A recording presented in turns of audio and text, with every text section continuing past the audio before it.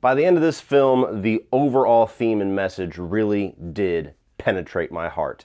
The time that we have on this earth is precious, and be sure to use that time wisely. And goddamn do I want that 2 hours back.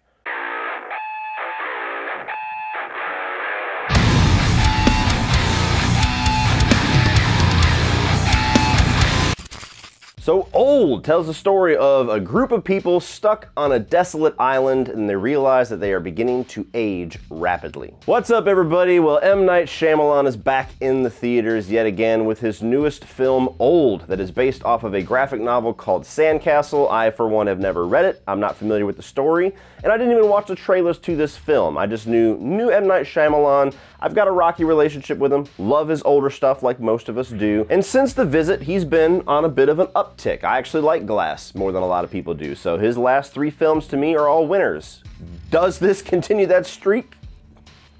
No. I'm gonna go ahead and just get into it right now, guys. Now look, with it being said that I skip a lot of movies that I know I'm not going to like, and I certainly avoid a lot of the real genuine stinkers most year, Old is the worst movie that I have seen thus far in 2021, by a lot. So getting into the positives of Old, honestly, the only thing that I can really say that I appreciate about this film is that I do like the whole concept. On paper, and I'm sure quite literally on paper, the graphic novel is probably very interesting, and I'm sure if I read that, I would probably see a much better version of this concept brought to life. But the concept of a group of people being stuck on this desolate island, they're beginning to age rapidly, there's weird supernatural things going on that they can't explain, they can't escape, they don't know why they're there, they're trying to figure out both why they're there and how to escape, if there is any way. That is a very good concept for something. I don't know if it was necessarily a good concept to flesh out for a 2-hour movie. I'm thinking like maybe a Twilight Zone episode or a short film or a graphic novel, but I do like the concept that he was going for. Yeah, just execution. Something we got to talk about, M. Night. Mom? I'm right here. Now moving on to the negatives, and woof, this movie has some of the most abysmal dialogue that I have heard in a very long time. Not only is it poorly written, but it's poorly delivered by the actors, and extremely poorly directed by M. Night himself. One of the biggest jobs of a director is to get the best performances out of your actors and to navigate them through your script, which he himself wrote, and make sure that all of the dialogue that they're giving is hitting the right beat, the right rhythm, they're pausing at the right times, they're looking at the right character when they're delivering this, they're giving the right emotions whenever they're delivering this, whenever that's applicable. None of that is here. It's some of the most cringy, clunky, non-human dialogue that I have seen in a movie in a very long time. It literally sounded like they were all sitting around a table reading the script and just dubbing over the video that we were watching, because no emotion when you needed emotion. The pauses and the way that they transition from sentence to sentence is just odd. I mean, things that you just don't typically see in a movie. You see here and you're like, what? Why is this so weird? Perfect example, one of the first scenes of the movie, like in the first 20 minutes, there is a woman who collapses in the middle of this dining hall. She's fucking convulsing on the ground like she's an extra in Jacob's Ladder. And then the scene proceeds like this. I'm a doctor, what can I do to help? My wife has epilepsy. I am a nurse. My name is Jacob. And there's multiple scenes throughout the movie that goes that way. It's just like, are you all fucking robots? Is this the twist going on that none of these people are real and they're about to take over the earth at the end? Because I'm not believing any of this shit. And while I already touched on it slightly, this concept does not stretch itself well to a full-length film, or at least M. Night did not deliver it in a way that makes it feel like it should be delved out into a full hour and 40-minute, 2-hour film, because there's really no pacing in this movie whatsoever. As soon as you are introduced to the people, introduced to the concept, they're dropped on this beach, and then madness ensues. It's just an hour of events. There's not really any through line, there's not really any built-in dynamic to where things are building and tension is rising. It's just, okay, things age rapidly here, now let's just do that 30 different ways over the next hour. And by the third or fourth time, you're like, we get it. People age here. Are we going somewhere with this? Is there Is there ultimately going to be more reveals? Is there more going on besides the aging thing? Nope. Just strap in. You're going to see people age rapidly over and over and over and over again for the next hour. And it's to the point where the movie doesn't even pause to really explore the impact of the things that are happening. There's literally a 5-minute stretch, maybe even a 3-minute stretch, to where all in that span of time, two characters that are mentally 6 years old and now have adult-ish bodies have sex in a tent. What? Get pregnant, give birth to a stillborn baby, and then a guy separate from the situation starts having dementia, grabs a knife, and starts stabbing the fuck out of one of the other characters. And you're just like, what the? I'm still on the first one trying to figure out why the fuck that's in the movie. Now we're all the way over here. And let's talk about that for a second, because the logic of this movie is all over the place. They try to be very scientific here. They try to be very grounded with the real world implications of what would happen if your cells are rapidly aging inside of you. About, your wounds close very quickly, almost instantaneously. You have fully reproductive organs within hours. If you're a child, you're able to get pregnant and give birth within minutes. All of these things where it's like, okay, I understand what you're saying here. So by the timeline that you have set up, like a day is like 2 years. So, minutes are this fast, hours are this fast. I'm with you. And then there's other parts of the movie that just completely negate that. There's literally a scene where they are trying to get you to understand that if you get cut with a rusty blade, within seconds that rust has now penetrated your bloodstream, and now you're being eaten from the inside out by this poison that the rust has given you, which is a real world thing. I mean, tetanus, all that shit. Okay, I get it, cool.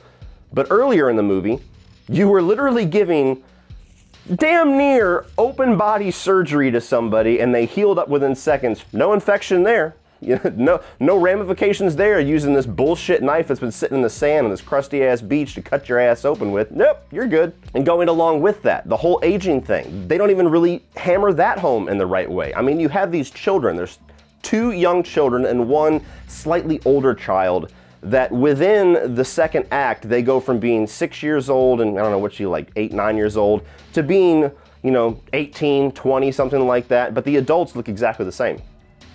I don't know if they tried to explain that away with some bullshit line of dialogue, but by the end of the film, when you're supposed to start feeling emotional about people literally going through their entire lives in an afternoon, and by the end of the day, and characters start to drop off because they've reached the end of their lifespan, but they look like they're fucking 30. And it's like, what? I don't know if it was a budgetary thing to where they couldn't afford the makeup or the prosthetics to really age up these actors. I don't even know why they didn't go the route of recasting them 2 or 3 times like they did with these kids, where there's a 6-year-old version, there's an 11-year-old version, there's an 18-year-old version. They didn't even go that far, but it's weird to wrap your mind around half of the cast aging very visibly and the other cast just aging on the inside. I also didn't really like or get invested in any of the characters. Part of that's because of the dialogue, because even the ones that are written to be at least somewhat investable, you really don't care because they just don't come across as real people. But just such an odd group of people stuck on this island, and none of them really stand out. I mean, all of them are just kind of regular, bland characters. I mean, even the kids that are going through this extreme transformation, going from 6 years old to adulthood in a day, they don't do anything compelling with that to make them like these rich characters. I mean, you had 2 of them that were mentally 6 years old that just experienced sex, had a child, lost that child, and that has no ramifications whatsoever on their character. No ramifications in the story, no kind of thing that they need to explore, or some kind of a trauma they have to go through in an afternoon. Like that's all stuff just on paper that could make this movie so much more compelling. That's just textbook character stuff. Old doesn't even bother with it. I mean, you even have a random guy in here that's just like, the daughter walks up, she's like, oh, I know him, he's a famous rapper. What's his name? Mid-sized sedan. I'm gonna say that again. Mid-sized sedan. I'm not a rap guy, but I tend to think a guy that's trying to pull off that name as a gangster rapper would probably get his ass beat on principle. And then let's talk about the twist. And I'm not going to get specific. I'm not going to tell you what the reveal is. All I will tell you is that, at least for me, and for those that are going to enjoy it on the level that I did, which is not very much, by about the middle of this film, you kind of just settle into your seat and you go, okay, I'm just going to wait for the twist. I'm just going to wait for the M. Night Shyamalan reveal. Maybe that'll make things better. Maybe he's got something cool up his sleeve that will make this worth some of the shit that I've just had to trek through for the past hour. And you get to the end and it's like, okay. And M. Night as a director and as a writer doesn't even have the ability to end the film on the right note. There is at least 2 different spots in the last 10 minutes of this movie that feel like the perfect natural conclusion. Okay, like you start to get up in your seat, you're like, okay, the credits are gonna be in 3, 2, 1, and another scene. And then that scene starts to go on for a little bit. You're like, okay, it's about to get 3, and he's still going on. And it's just like, dude, end this misery. To be quite honest with you, I don't know what the reception of this movie is going to be. I mean, Shyamalan tends to be very divisive. Even movies like Glass that I actually really liked, there was a lot of people that thought it was absolutely abysmal. Some people that were kind of in the middle on it. This might be along the same lines, and I'm just really on the negative side of the camp. I really don't know, but I'll just tell you that everything that this movie tries to do, to me, it fails miserably. Everything, aside from that original concept, which isn't even something I could give him credit for because it's based off of another work, it just fell on its face. I mean, I see everything that he's trying to do here. I see everything that this movie is trying to come across with and trying to give you with the themes and, you know, appreciating life and spending the time that you have the way that you should be spending. I get all of that. I just think that the movie fails with getting all of that across. And if I can see what you're doing because of how badly you're failing, I don't think that's what you wanted me to walk away with. I mean, for Christ's sake, we had Adam Sandler's Click give us almost the exact same thematic message about value of life and did it 100,000 times better than this movie did. An Adam Sandler comedy did a better thematic expression of a story than an M. Night Shyamalan thriller.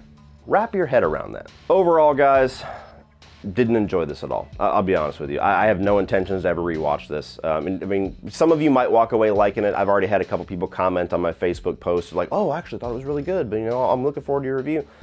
Cool. I mean, some of you might like this. Some of you might, maybe if you read the graphic novel, you'll enjoy it. I don't know. But for me, I would not recommend this to anybody, especially if you're somebody that's already rocky on M. Night Shyamalan. I mean, I have not seen After Earth, The Last Airbender, or Lady in the Water, which tend to be his ones that people shit on the most. I plan on watching them so I can do a ranking this weekend. But with that being in mind, this is the worst M. Night Shyamalan movie that I've ever seen. So if you're a Shyamalan fanatic, or if you absolutely love the graphic novel that this is based off of, maybe just temper your expectations a lot and give this thing a chance. But for pretty much everybody else, I'm gonna recommend you just outright skip it.